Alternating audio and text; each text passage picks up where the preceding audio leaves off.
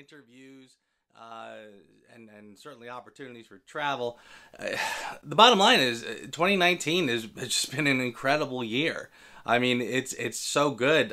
I kind of feel like I've kind of been spoiled. I don't know how 2020 can ever top what was already an incredible year this year. But honestly, if 2020 is half as good, if 2020 is an eighth as good as 2019 has been, I think we're in for an incredible year. I'll be in Toronto in a few weeks to see a couple other Bond friends and go to a concert. But also, we've got the movie, finally, this year. No Time to Die will be out in a matter of weeks at this point. Yours truly, I already got plane tickets. I'm going to London, a couple European cities. I mean, it's going to be absolutely incredible to go to premieres, events, see my friends in the Bond community. So, yeah, I think we're in for just an incredible year. I wouldn't count on that. Who the hell is in my kitchen? Hey, where's all the good breakfast blend? Yeah, who are you and why are you in my kitchen? Oh, well, I'm you from the future. Oh, holy shit. Wow. We only wear pajamas in the future?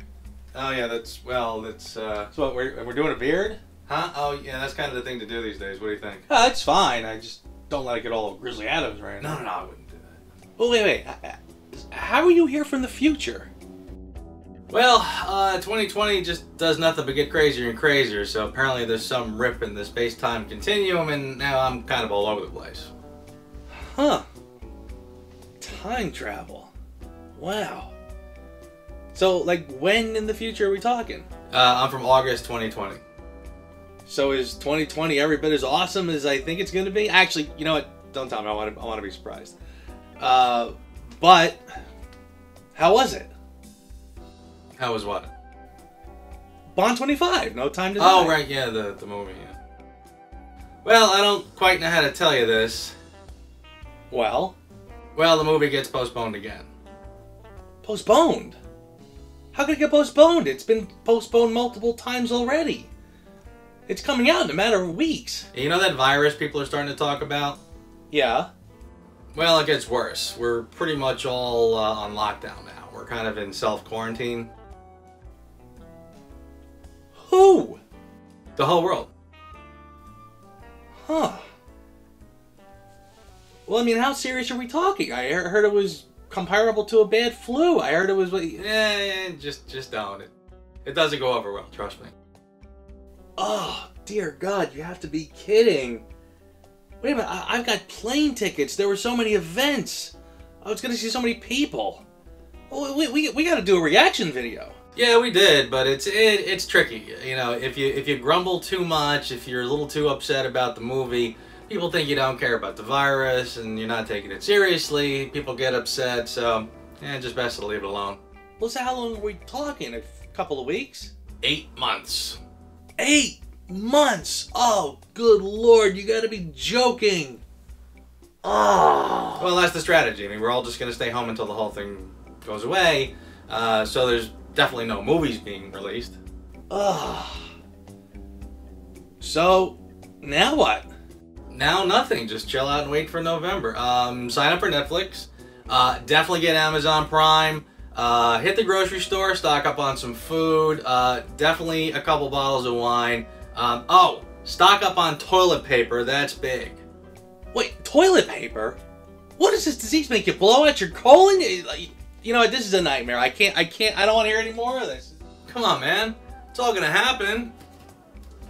It's just gonna happen in November. I wouldn't count on that. Where's all the good breakfast blend? Holy shit. Who the hell are you? Huh? Oh, I'm you from the future. Holy shit. Holy shit. Who the hell are you? I'm you from the future. Wow. So in the future, we're all living in the woods and working on our manifestos? I give up. How far into the future are we talking? Me, I'm from November of 2020. Wow. How was the movie? Oh yeah, the movie. Well, I hate to tell you this, buddy, but it gets postponed yet again. You're looking at now April of 2021. Oh. kidding. Oh, you're kidding. What the hell? Oh, Christ. This is insane. We gotta do a reaction video. And say what? I mean, look, I get it, it's frustrating. It sucks, right? I mean, if the filmmakers put out a movie in a reasonable amount of time, we wouldn't be in this fix. All they had to do was turn in their homework on time. But it is what it is. You gotta make peace with it. You're gonna see the movie, you'll just see it when you see it. In the meantime, just go enjoy the rich history of James Bond. You got 24 films to look back on and discuss and critique and talk about. You got all the Fleming novels, you got a book club going on, right? You got subsequent books, you got Horowitz, you got Raymond Benson, etc. You got video games, you got trivia, you got comics and graphic novels. Look, there's a lot of stuff to play with, so have fun. They can't take away what's already there. And by the way, why are you so laser focused on this movie anyway? Didn't you start a channel called Being James Bond? Yeah. And wasn't the whole point of that channel to talk about the activities of James Bond, the things that Bond does that makes life really worth living, the travel, the cocktails, the skiing, the golf, the gambling, etc.? And instead of that, you became a film critic, and now you're shaped like one. Well, yeah, but you don't know how many views I get on those videos. You know how many views the Octopussy review got? And is that what this was all about? Clicks? That little shot of dopamine when everybody likes one of your videos or comments about how smart and how clever it was? No, it was about the things that gave you passion, the things that made life exciting, the James Bond things that you would do and have fun with. And you wanted to be part of a larger community, right? A larger Bond community? Mission accomplished. You've got friends through James Bond all over the world. You can go to an event and you got friends that you haven't even met yet. What's better than that? So what do we do? Finish the book already. Get out and do some stuff. Shed a couple pounds, right? Go play a little golf, do a little skiing. Remind people that doing the stuff that James Bond does makes life a little more exciting. Remind people that the reason we want to be like James Bond is because the man knows how to live. Doing some of that great Bond stuff makes life a little more exciting. And what if we lose viewers? If you lose viewers, so be it. You can still do the movie videos. You can do reviews, you can do commentaries, you can do the ranking videos. But maybe, just maybe, people will respond to it and you'll be doing better than ever. And before you know it, just when you least expect it, No Time to Die will be something we talk about in the past tense. Well, what do we do now?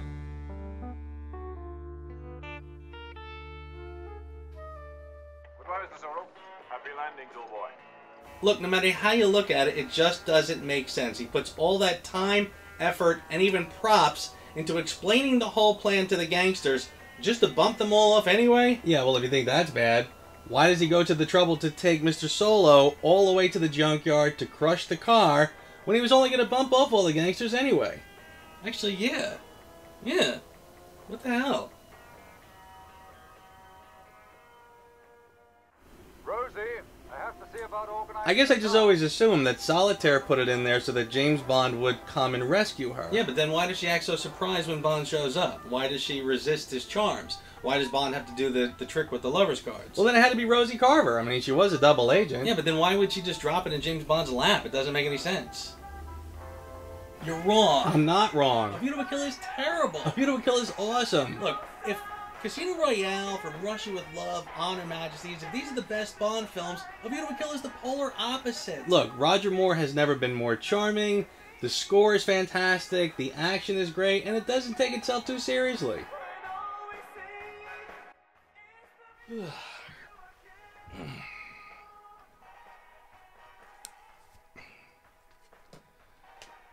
Well, happy f***ing New Year.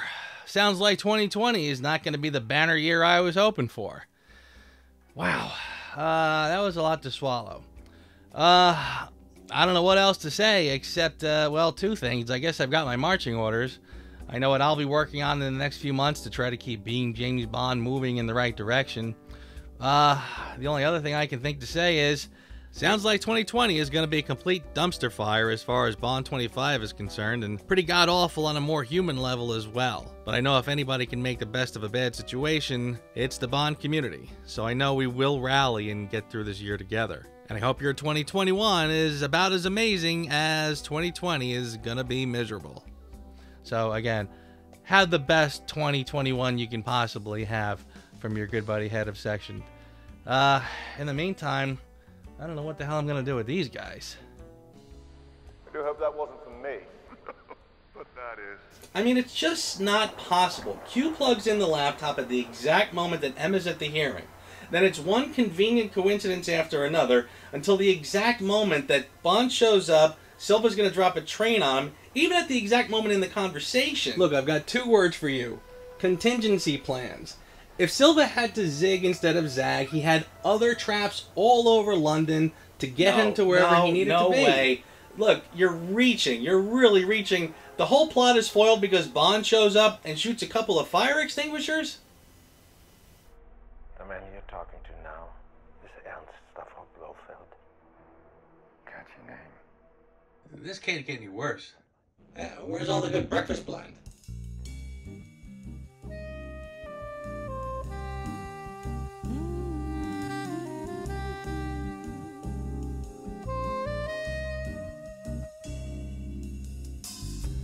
Meeting you with a view to a kill, face to face in secret places, feel the chill.